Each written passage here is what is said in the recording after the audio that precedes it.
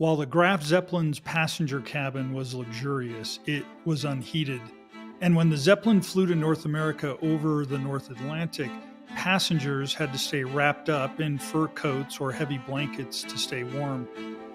Lady Grace Hay Drummond Hay, who we'll return to in a future episode because of her connection to Zeppelin travel, had this to say about the heating conditions aboard the Graf Zeppelin.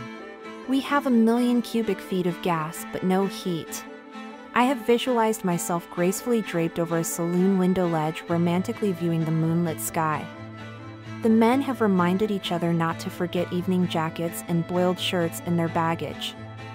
We have drawn ourselves lovely pictures of dining elegantly in midair with Commodore Eckener at the head of the flower deck table, but leather coats, woolies, and furs will be our evening dress.